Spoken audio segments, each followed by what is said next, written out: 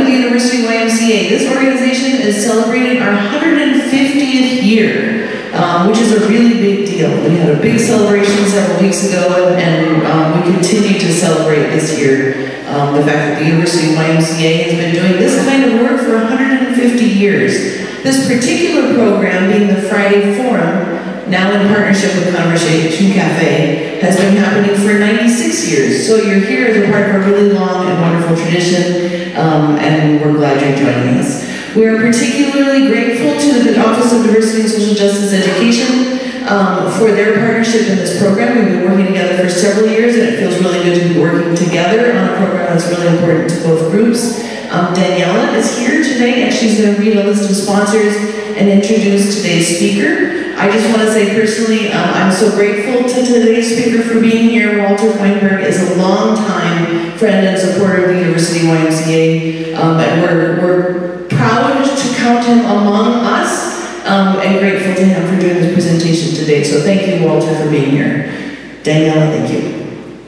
Thank you so much. My name is Daniela. I'm a social justice intern with the Department of Social Justice Education. I'm going to go read our fall 2023 sponsor list that makes Conversation Café possible. The Center for Advanced Study, the Center for Global Studies in the U.S. Department of Education, Title VI Grant, College of ACES, College of Education, the Counseling Center, Department of African American Studies, Department of Psychology, Department of Urban and Regional Planning, Education Justice Project, First Mennonite Church of Champaign-Urbana, First Presbyterian Church Champaign, Humanities Research Institute, Illini Hillel, Institute for Sustainability, Energy and Environment, League of Women Voters of Champaign County, Office of the Provost, School of Social Work, Sinai Temple, Social Action Council of Unitarian Universalist Church of Urbana-Champaign, Student Cultural Programming Fee, Urbana-Champaign Friends Meeting, Urbana-Champaign Reproductive Justice, and Women and Gender in Global Perspectives.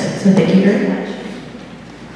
All right, today we have Walter Feinberg, who is a renowned professor emeritus at the University of Illinois. He is a recipient of the Lifetime Achievement Award for the Dewey Society and is known for his work on democracy and education. He served as president of the Philosophy of Education Society and the American Educational Studies Association. Like Anne said, he's a longtime friend and supporter of the University YMCA, and please take time to check out his books that are out in the lobby. So please, again, just a little reminder, join us next week, which will include a film screening and discussion afterwards with the director. Now I'm going ahead and pass it to Walter. Thank you so much. Thank you very much. It's really an honor and a great pleasure to be at the Y at this end. I'm usually at that end. And also, it's nice to see members of our coffee group here. Walt McMahon, who's a member of that group, is very interested in having students develop maybe some initiative in furtherance of democracy. So if anybody is interested in that, you might mention that either to me or to Anne or somebody else, and we could take their names and let's see what could happen. I'm going to talk today about a book that I wrote and which was published this year by Cambridge University Press called Educating for Democracy. I began that book about the time that Donald Trump was announcing his run for president, and his presidency has some influence on what I'm saying. So you might see that in it. But mostly this book is about democracy and education. And my view is that democracy is primarily not just a system of governance, nor is it just a way to advance each individual's own ambitions, although it is that. But democracy is also a cultural factor. It's a way of being, a way of thinking. And that the most important institution in preparing people for a democratic culture is the institution of education. And so it's to that this book is addressed. And I'm going to do a reading, and then hopefully there'll be a lot of time for discussion. And if any time you want to intervene, please do so. So I'll start. The book Education for Democracy provides a vision for educational renewal that aims to prepare rising citizens for the responsibility of democratic participation. This vision is designed to fulfill the idea that the most important office in a democracy is citizen. I argue that citizenship education should provide students with the dispositions and the skills needed to exercise that office judiciously and responsibly as both patriots who care about democracy and custodians who care for democracy. These two aspects of caring for call for curriculum-wide reform, from the arts and the humanities to the sciences and math. The outcome of this reform is a new kind of patriot, one who serves as a custodian of democracy, such that commitment and competence, heart and mind, love and intellect are brought together for the sake of democratic practice and moral renewal. While nations, as both instruments and proximal objects of care, have an important role to play in this renewal, the ultimate aim is the care and cultivation of a democratic culture. Now, I want to go from there. A lot of this book is reflection on my own experience, not as somewhat as a teacher, but also as a student in public schools. And I want to begin with a description of Mrs. Thompson, my 8th grade history teacher. Mrs. Thompson was the most memorable teacher I had in public school. She never smiled until Christmas, but she was loved by March and remembered forever. She was my 8th grade American history teacher at the Bristol School in Brookline, Massachusetts, in the early 1950s. Each of her lessons was a performance. If we only knew that Washington crossed the Delaware to uproot the Hessian mercenaries at Trenton on Christmas Day, 1776, knowledge that some today commercialize as cultural capital, she would have thought she failed us, as well as the entire Continental Army. Yes, we were expected to know these facts, as well as the reason for the crossing, but unless we also felt the soldiers' deep longing for their faraway families as they shivered on those open boats across that ice-packed river, she would say that we do not understand American history at all. What sticks most clearly in my mind are the lessons she taught about the life and contribution of Woodrow Wilson. For Mrs. Thompson, Wilson was a tragic visionary, a near great president ranking just below Franklin Delano Roosevelt, defeated by his own body and by his myopic political enemies. According to her, the malicious but successful resistance of Senator Lodge and other Republican senators to Wilson's vision of one world through a united nation, that resistance broke his heart and contributed to his debilitating stroke. She also taught us that long after his death, Wilson's vision was eventually realized through the formation of the United Nations, with the United States as a charter member. As I mentioned before, Mrs. Thompson was never content with merely reciting names, events, and dates, although she did mention these. Instead, she took pains to guide our empathy. She would get us inside of Wilson's skin and wanted us to feel as he felt with each triumph and each defeat. And so she would act out his encounters with friend and foe alike. I came away with a deep appreciation of his contribution to both America and to the idea of a peaceful, interconnected world. She served well the role of an agent of collective national feeling, except for one detail that she neglected to tell us about Wilson. He was a racist. My shot, this section is called My Shot.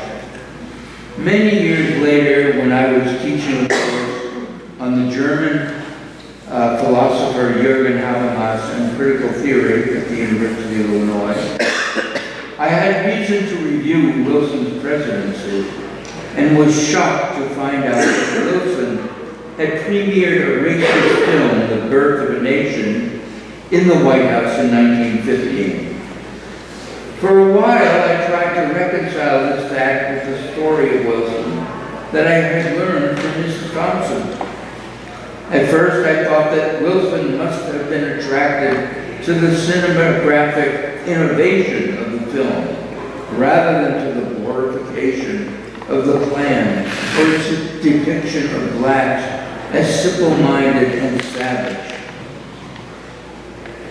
Given the story that I had learned in Mrs. Thompson's history class, I could only imagine the showing was an oversight by Wilson, and as had I believed earlier to be, I rejected the possibility that it represented conscious and deliberate racism, concluding it was an infatuation with the new film technology. In other words, I interpreted this new information through Mrs. Thompson's lens.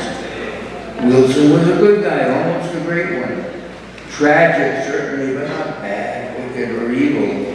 And thus he must have intended no harm by premiering the film in the White House. His sin must have been one of omission, not commission.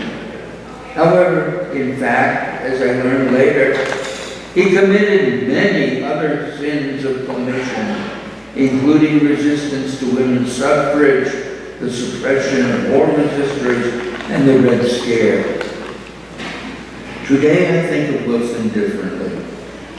Wilson was likely a true racist, actively sharing many of the sentiments of W.B.W. Griffith, the director of Birth of a Nation.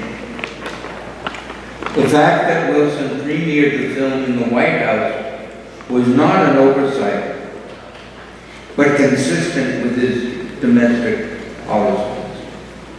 His government promoted white supremacy wherever it could, segregated the civil service and the armed forces, named military bases after traitorous Southern war generals, and in my mind, war criminals. Today, his understanding has overtaken Mrs. Thompson's benign picture of our 28th president. And Wilson's reputation is being downgraded.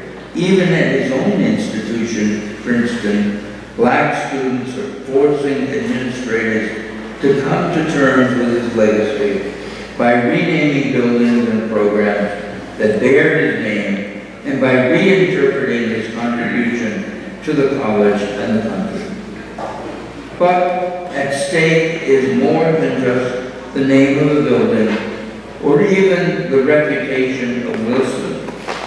The struggle over names of buildings at Princeton reflects the larger present struggle over a national identity, over the question of who we are and just how we are to understand our past understandings of that past.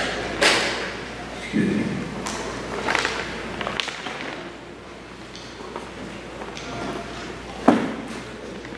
Today, what makes Mrs. Thompson memorable to me is not just that she presented a racist president as a hero, but rather, in addition, that she was a good teacher.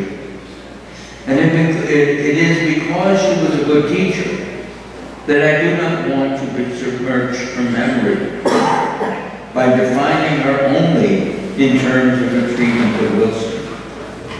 This tension in my own thought is not mine alone. It represents the tension in the nation as representatives of a racist past are being called out. If history is to be understood as more than simply one damn reinterpretation after another, then the tension has to be reconciled and explained without eradicating our capacity for judgment.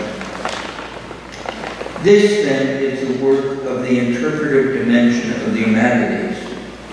Its aim is to understand the intellectual horizon that gives rise to Mrs. Thompson's understanding of Wilson without necessarily endorsing the worldview that Mrs. Thompson likely brought with her to her teaching.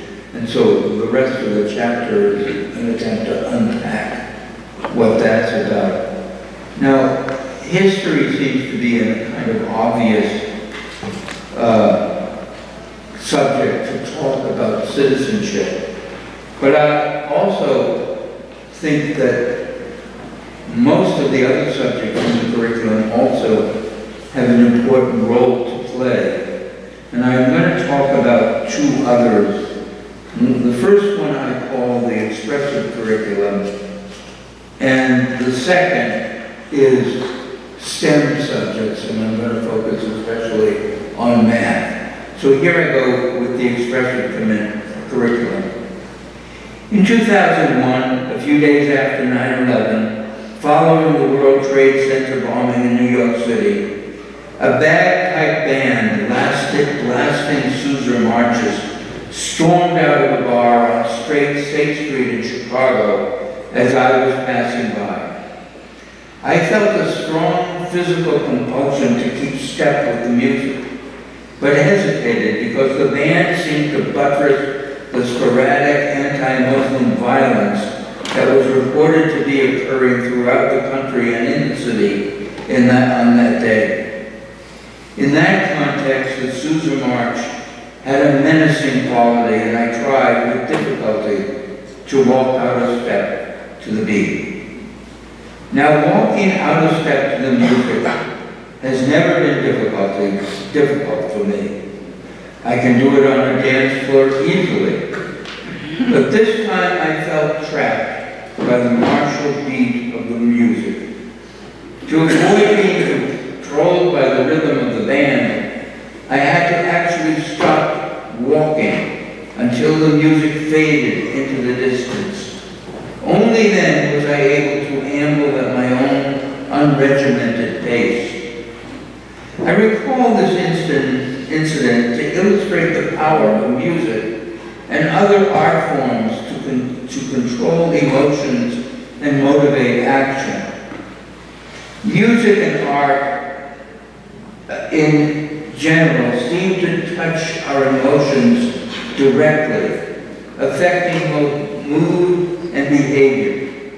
Indeed, the source of the word emotion is from the Latin emovere, meaning to move, to agitate, to excite, and to stir. The struggle between my willing legs and my reluctant head represented a large tension within citizenship education, one between the need for social cohesion and the need for distance and critical reflection. This chapter addresses the role of the expressive curriculum, a term that I use to include the educative role of public memorials as well as art and music.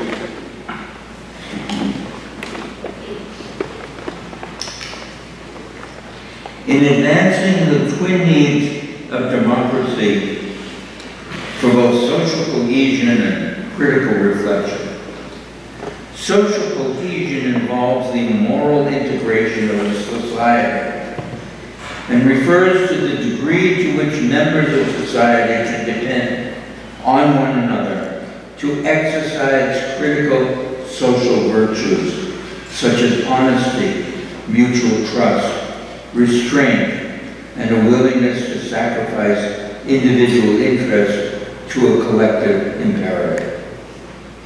Critical reflection is the capacity to step outside of one's daily habits and commitments to assess a situation in its larger context.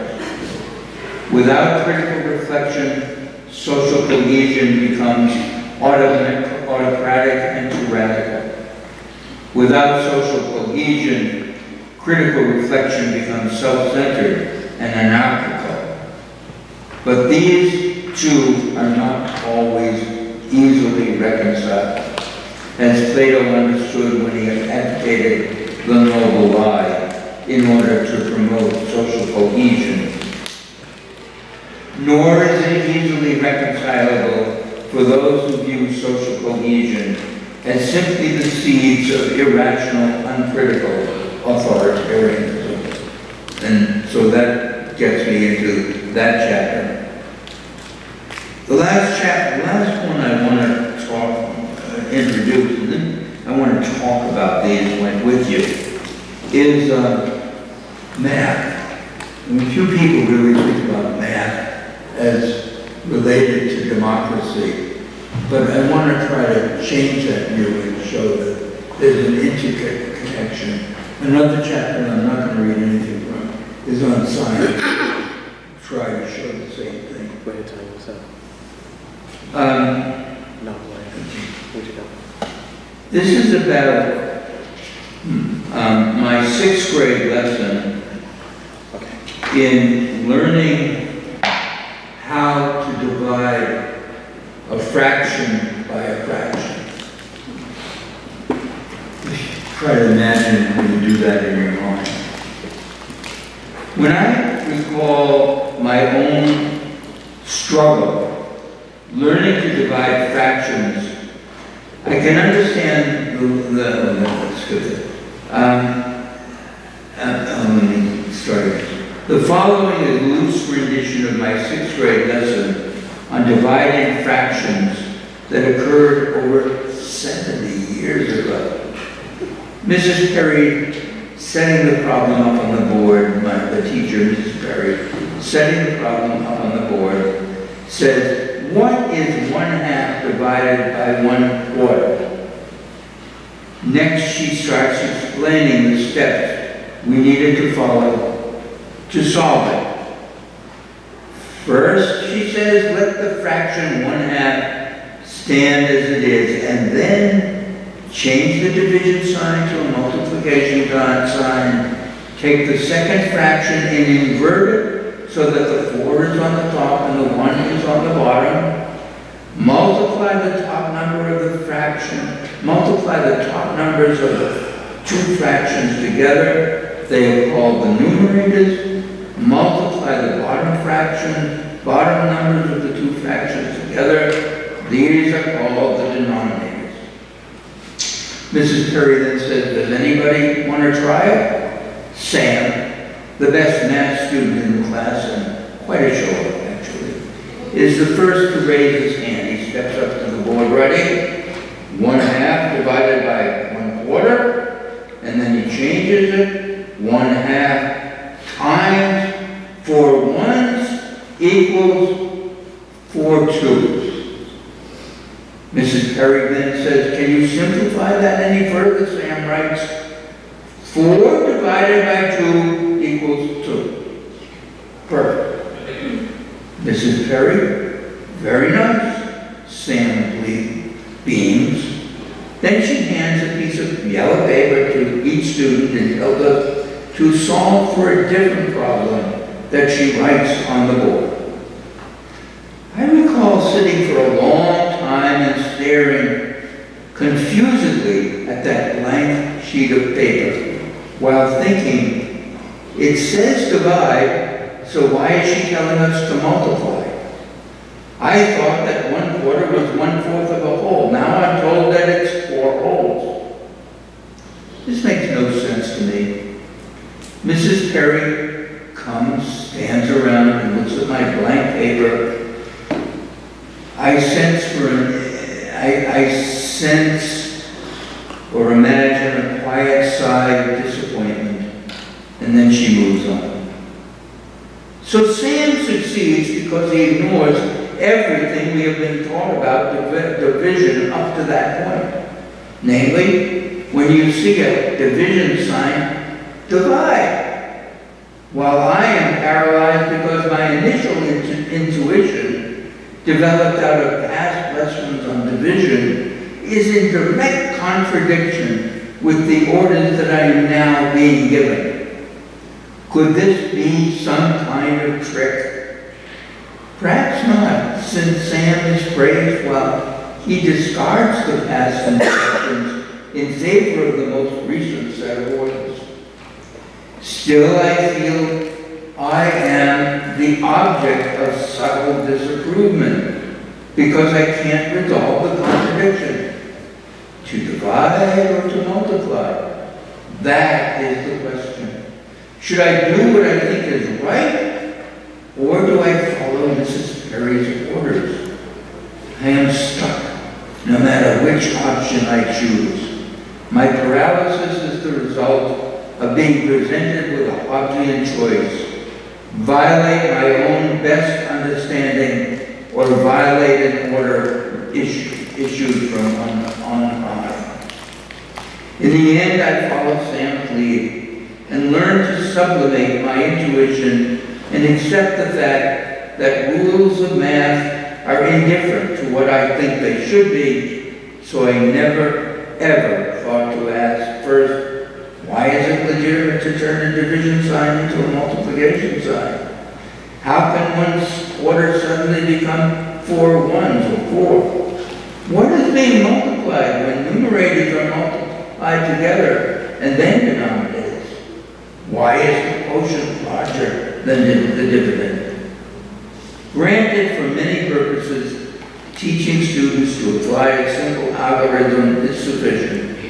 The rules of math are largely indifferent to what I think of them. For other purposes, though, perhaps not so much. However, the right answer serves a different purpose when the aim is to prepare students to serve as custodians of democracy than it does when the aim is, say, to produce informed consumers or more efficient bakers. In the former, transparency is a critical part of the aim. We want citizens to be aware of the connection between learning how to follow rules and the reasons the rules work the way they do. With this aim in mind, the right answer functions not as the aim of the exercise, but as a constraint that helps the student examine their own thought processes in a collaborative way, both with the teacher and other students. Ideally, math is not just about applying algorithms, but about understanding why and how.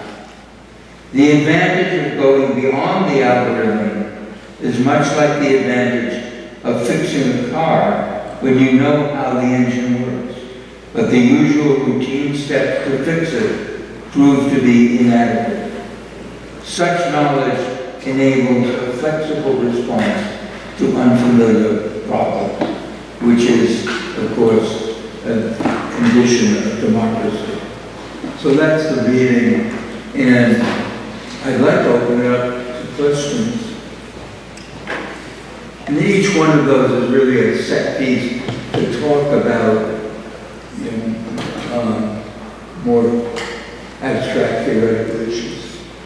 So you said he thinks you're proposing a reform of education for democracy. Where is the boat leaking most drastically? What do you think the biggest current challenges are to prompt you to do something like this? To which? What particular leaks in the boat are you responding to? Yeah, well, I think we could answer that in two questions, in two ways. The biggest threat to democracy right now is pretty obvious. Is what? The biggest threat to democracy right now is failure. It's on the stand there. Maybe you can hold it for this period. I think the biggest threat to democracy is illustrated this morning in the attempt by Republicans to push through a speaker who's basically a tyrant and not a threat, a Trump. I mean, that's just kind of one thing that's going on, and we don't have to elaborate on that because it just is a fact of our life at this moment. I think the biggest threat to education is really more subtle. I think it's the attempt to redefine education as simply part of the economic structure of the country. Now that's not all bad. I mean, more equality would be good. But the idea that somehow education itself is the reason for any kind of economic problems that we have goes back to the Reagan administration and has been bought by educators throughout the country. So every time education is challenged, the response has to be, well, it's good for the economy. Whereas some things going on may be indifferent to the economy. A quick example, there was a private school in Chicago that was called the corporate school, odd name, but it was set up by a philanthropist who wanted to provide a model for public education. And it was in a very poor minority area of Chicago. And so he made sure that the children that were selected for this school from grades 1 to 8, I think, were drawn on a random basis from the community and reflected the composition of the public school. And then he did a lot of things with them. You know, they had gardens in the classroom. The mothers were brought in and they had classes if they were illiterate. Anyway, it was, from my observation, it was a good program that served a lot of needs. But they folded. And the reason it folded, as I understand it, was because the test scores didn't indicate enough progress from the student point of view, without any understanding of all the other possible things that might have been going on. This was the same mentality that closed schools in, I think, South Chicago, resulted in kids having to cross over areas where different gangs were in charge. And so, more subject to more violence. The inability to, it's not that it's wrong to think that education has an important market function to serve. The problem is when that is seen as the only function that it has to serve, and then the way to measure its goodness is only used to measure that function. That would be what I would think to be the most serious threat to education. On that thread, I think there's a whole book to be written about how the small schools movement inside of the Chicago public school system was sort of hijacked by the charter school. Mm-hmm. There was one that Rahm Emanuel was advocating called the Noble Project, or the Noble Schools, and they actually fined kids monetary expenses for fractions. It was really ludicrous, it seems to me. But I wanted to talk about higher ed, and I think obviously there's this threat, the know-nothings that's going on right now, but predating that is the whole adjuncting of the faculty, and the fact that it came up in discussion at the sustainability contest discussion here at the Friday Forum about how self-censorship of professors is palpable because they're either waiting to get in tenure track, or not even in tenure track at all, and where it can be fired at will after a year. So the stifling of free debate and dissident ideas is, I think, staggering and not commented on. So, what do you think? Did you want to say more? Well, I mean, I think you're right.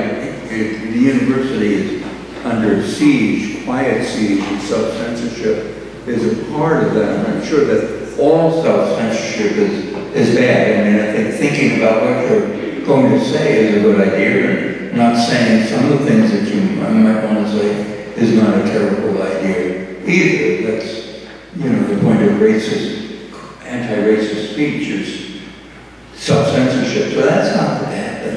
I think it goes somewhat deeper than that into the different ways in which universities have started to be financed, where each unit is responsible for its own, support, its own, which then creates a competition among the units in the university for funding and students without a discourse or a minimized discourse about what the role of the university is. And so what suffers here greatly, I think, are the humanities. Because what are the humanities? The humanities you don't make any money out of. An English degree, you might do okay, but then there's no guarantee. Whereas a computer science degree, of course, there is. So the competition for resources that's set up internally within a university is a serious concern as to how you're going to define what counts as merit within the university itself.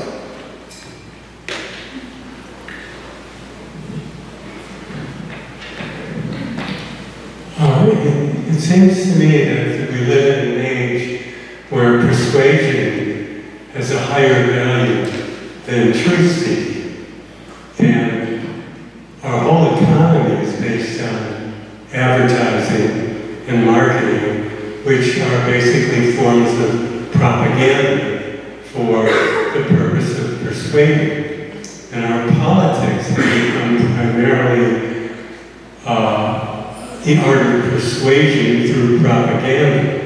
So, given the primacy of advertising and marketing and our form of politics, how do you think that education can be turned around so that students are taught to value truth-seeking and critical expression more than persuasion? Again, I do think the humanities, properly and well taught, and relating to how students think about things, and helping them become aware of their everyday, the implications of their everyday habits and the surroundings is very helpful. Again, I'll give an example. In 1948, an instructor named Will Burnett, whose area was science education, gave an assignment to his students. You might remember the campus in 1948 had very, very few African-American students. There were a few, there were no dormitories for African-American students. The barbers in the community would not cut African-American hair, and the restaurants were largely segregated. So Professor Burnett gave the assignment to his class, you know, sort of a social sciencey assignment, to find out how many restaurants served African Americans in their dining room or had them have to, you know, take the food out if they wouldn't serve them at all. Now, that assignment got the attention of one of the vice chancellors. I'm not sure which one. I think it was the Vice Chancellor for Academic Affairs, if there was such a role then, or maybe it was the Chancellor. And he wrote a letter to the Dean of the college, a man named Spalding, saying, I hear that one of your professors has given this assignment to his students. Don't you think that makes them too exposed to the problems of the world? I'm paraphrasing. And the dean wrote back a very informative letter about how it actually did fit into a science curriculum. And as far as I know, he never mentioned that letter to the instructor. In other words, he protected that instructor from the need to think about even self-censoring himself. Now, when you have administrators that have that kind of character and that kind of understanding of the values that they are supposed to represent, then you can have a faculty and a university that is actually pursuing truth. When you don't, when you have a faculty and an administrator that is all, I'm not saying that they shouldn't be worried about finances. Believe me, as a former faculty member, I know that's important. But when that becomes the only thing to think about, or the primary thing to think about, then you're open to the infiltration of the kind of lies that we've had. I even see it in the battle over the chief, you know, the donors. A lot of the donors wanted to die when the chief issue came up for consideration. They were ready to leave their donation behind. I don't know if that answers your question, but... Not really. Okay. And I was thinking more in terms of elementary school and high school. Once students get to college, their values are pretty much set, and their ways of thinking are pretty much set. It takes a lot to overturn them. But in terms of educating younger people to think critically and seek the truth, it seems to me you have to confront the propaganda in their everyday world, all those persuaders trying them to purchase things, to do things, and education should unpack those processes and inoculate students against propaganda and appeals to their emotion. And this is the kind of critical thinking that I think is needed for democracy to succeed. But the problem I see is that if anybody tried to implement that, there would be a hue and a cry that would destroy the economy because people wouldn't be subject, or they wouldn't be so influenced by advertising.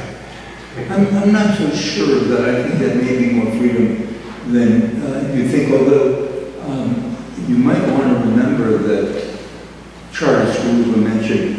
The attempt to establish, I forget his name, these charter schools that would, and the only requirement for the students were they had to listen to advertising for a certain amount of time every day. Christopher something or other was this man's name. So I mean, that at least made it very open what they're doing. But I think you could teach students to be aware of the health risks of too much pizza, too much Coca-Cola. It doesn't have to be a direct confrontational, these things are bad for you. Well, it's one thing to teach the benefits of health and how healthy pizza is for you. It's another thing to unpack the forms of persuasion that are used to try to make pizza desirable. So, in that sense, I think, in other words, directly analyzing specific propaganda campaigns, ad campaigns, to unpack what they're doing and to make, to help students be aware of their own feelings and how those feelings are being manipulated by the advertising. And that kind of education, I don't see happening.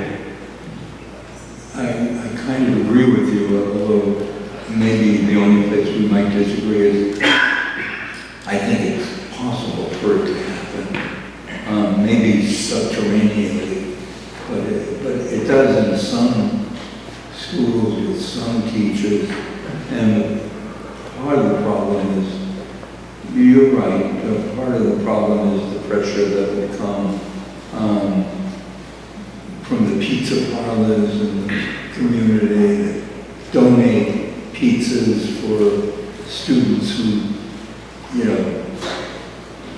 collect this much money for the United Way or whatever. But no, you're right. You're right about that. When you see education policy, like with Governor DeSantis in Florida, and his personal ban on AP African American Studies, do you think that kind of censorship is just a reflection of how radical and polarized some people in our government are today? Or do you think that kind of censorship is going to continue to happen and we should be worried? It's going to continue. I mean, how much I could say it's not, but it is going to continue. And again, I think the best medicine for it is an educated public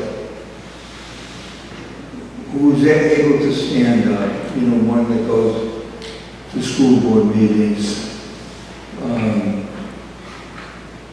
board meetings, and is as present as the right wing is present.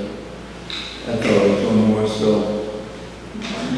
Then I think when the community hears each other in a closed space with some rules of civility set up, then I think things can change.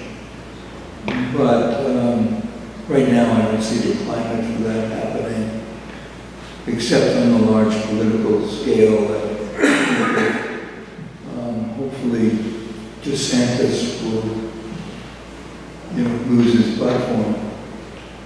I don't know, he will. Part of it, I think, part of this is always present. And part of it is, as people's habits become challenged, they can either try to find the reason for the challenge, or they can stand firm on their old habits. So, again, I've been here since 1967. It's a fairly long time. And I've seen a lot of things happen. And I've seen a lot of things that didn't happen until they happened. For example, when I first came, there were a lot of protests around Vietnam and African American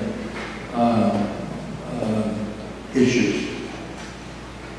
When I came, there were only two, I think there were two African American faculty members at the university. And as I said, they were just beginning to open up dorms. There was a Project 500 that after Martin Luther King brought in 500 African Americans, and that was traumatic for them and for people at the university. What you never heard about at that point, the protests were there. There was never a word spoken about the chief, the symbol of the university. I mean, I figured I was all that. You know, I was in those marches in Vietnam, civil rights, and I didn't have the chief in my head. And I've asked other people of my ilk about that. They didn't either. So it was only maybe in the early 80s, late 70s at the most, that issue began to percolate very slowly. And it took a pretty courageous administrator, Nancy Cantor, I think it was, to abolish the chief, and she lost her job. So these things percolate slowly. There are things that everybody in this room, as lovely as we are, as good people as we are, there are things that everybody in this room today take for granted, and that at some point it's going to come up and be challenged. Women's sports was silly. Why would women want to play hockey or basketball? Well, after a while, some of these things take hold, and if you prepare minds that are not willing to take on everything that comes up, but minds that are a little bit open to perhaps walking out of step with the music occasionally, then I think you can make some progress. But we shouldn't ever think that we have all the answers, because we don't. We don't even have all the questions. I just want to say thanks, and I want to say this. As a kid growing up myself, in my 60 years of life, and growing up to learn and understand how we come together, I grew up through school busing some of the kids and minorities to such schools. And then when I think back, just during the Trump administration in 2017, and I remember we did this as long as I lived, as far as Charlottesville, Virginia, as we've seen where there was anti-Semitism on campuses. You know, Jews were in other places, and I find it hard to stomach this whole matter, even today. And now in Israel, I would work, and the mess, once again, reignite. And what can we do in this century and years for students to be safe and to eradicate all these anti-Semitism and messages that may hit us once again? I think every student has every right to get an education, minority or majority of such religion. You know, how can we eradicate this? And I believe there's tools in every toolbox where we can just say, hey, this is not right. So what can we do?